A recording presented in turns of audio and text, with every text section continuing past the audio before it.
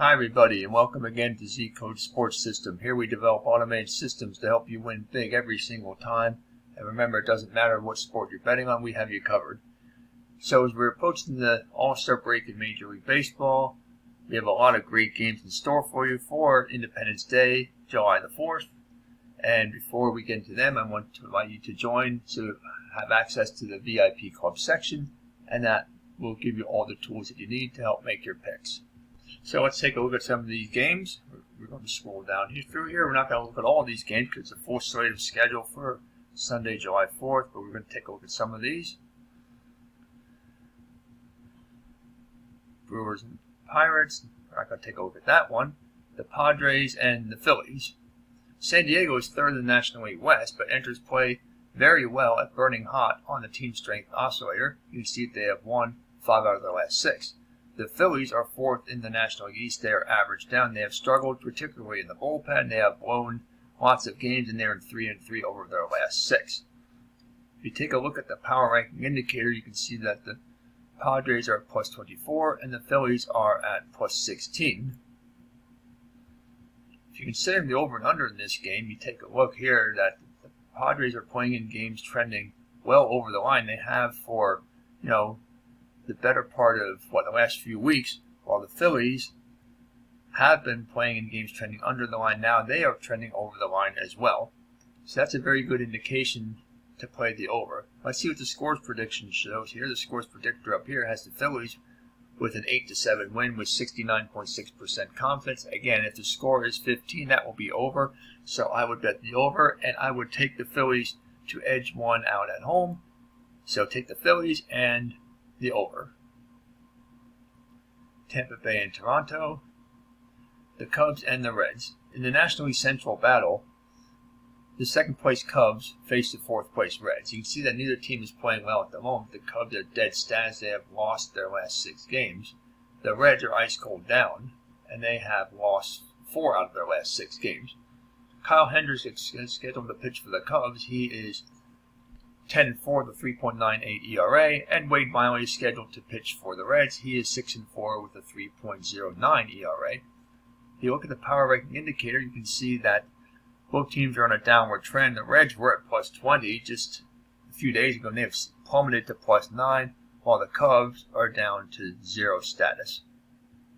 If you take a look at the totals predictor, if you're considering the over and under, the Cubs are trending in games under the line, while the Reds are also trending under the line. So that's a good indication to bet the under. But take a look at the scores predictor and see if that jives with that, and it does. The Reds, it does if you consider the fact that the line would be set at 13. We don't know yet what it's set at. You see the odds are currently unavailable. But right now it's 9-3 in favor of the Reds. This scores prediction with a 69% confidence. Again, take a look back closer to the game to determine whether you want to bet the over-under. I expect the Reds will win. Now, I expect they will win rather easily. I'm not sure it's going to be by 6 runs, though, but I think they will win rather easily. The White Sox and the Tigers, Astros and Indians. See the full slate of games. Marlins and Braves in the National League East. AL Central battle, Twins and Royals. The next one we want to take a closer look at is down further on the list. Here we go, the Orioles and the Angels. The Orioles are improving with the burning hot stats. You see they have won their last 3 and 4 out of their last 6. They're still in last place in the American League East, and they take on the Angels, who are 4th in the American League West. They are average status at the moment. They have won 3 out of their last 4 and are 3-3 over their last 6. If you take a look at the power ranking indicator, you can see how Baltimore has climbed from plus 1 back on June the 28th and all the way up to plus 19. Reverse trend for the Angels. They were at plus 24 just a few days ago, and they are down to plus 7. So you can see which team is definitely the hotter team at the moment.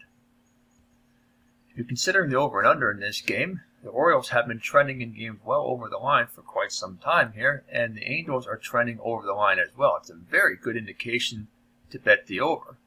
But let's take a look at what the scores predictor shows. And the scores predictor shows Baltimore with a 7-4 advantage. So again, we don't know exactly where the line is yet. Take a closer look at that before you decide as far as who you think will win the game and as far as whether you want to bet the over and under. This confidence and prediction is at nearly 54%. Right now, I'm feeling good about the Orioles. This would be an upset on the road. Even though the Orioles are the hot team at the moment, the Angels are at home. They will be the favorite, but I am going to go with the upset and pick the Orioles to win and keep their hot streak going. The Red Sox and the A's. This is a very good matchup as well. AL East versus AL West battle features the first place Red Sox and the second place A's.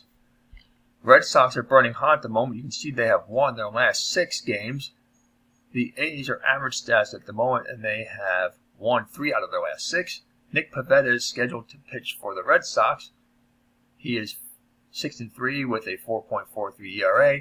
And James Kaprielian is scheduled to pitch for Oakland. He is 4-2 with a 3.06 ERA. If you take a look at the pitcher profit oscillator, you can see here that Pivetta has been a solid bet at plus $270, and Kaprielian is plus 36 in a very small sample size, but both have been profitable, solid bets.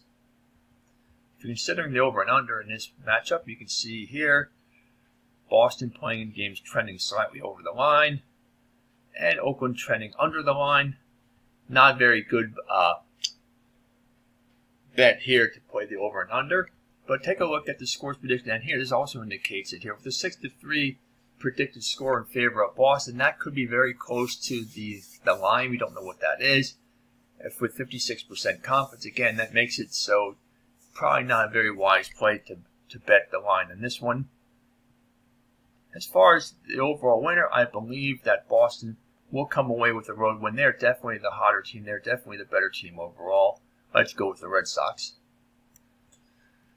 The Rangers and the Mariners, another good game, but here's the matchup that we really want to look at, the New York Mets and the New York Yankees. What better matchup than this between 2 cross-city rivals, the Mets and the Yankees? Even though they don't play each other all that often, it's New York versus New York. The Mets are ice cold down at the moment. They have lost 4 out of their last 6. The Yankees are dead stats at the moment. They are 1-5 over their last 6 games. If you look at the power rankings indicator, you see here that the Mets are plus 18. The Yankees are plus 15. Considering the over and under, like we always like to do, you can see here the Mets are playing in games trending under the line all the way back to June the 18th. And the Yankees have been trending over the line as far back as June the 9th. So again, there's conflicting reports there, up and down, over and under, teams on opposite sides of the line. So let's take a look at the scores prediction. We see here the Yankees are predicted to win by a 7-6 margin, but the confidence in the prediction is only 39%. So again, it's less than the toss of a coin, so take that with a grain of salt. Again, so you want to look back in a day or two, check the odds, check the line, check the score prediction before you make your final decision. But as of now, I think that the Mets have been the much better team. But I feel with the Yankees playing at home, I just have a feeling that they're going to rebound in this one, and they're going to come away with the win. But this will be a close game. The Giants and the Diamondbacks is the last game, but we're not really going to take a look at that matchup. So there you have it. Those are the games for July the 4th. Independence Day in the United States. Happy Independence Day for those in the United States, and happy betting. Enjoy the games, and we will see you next time.